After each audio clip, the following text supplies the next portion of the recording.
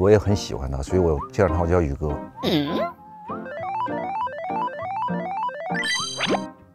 我在他白宇这个年纪的时候，真的没有他那么稳重、智慧，能力也非常强。他其实跟坤哥在一起，他比我们小挺多的，对吧？他作为一个弟弟，他的表达、他的演绎一点儿都不差，一点儿都没有觉得他比我们小，你知道吗？这挺可怕的。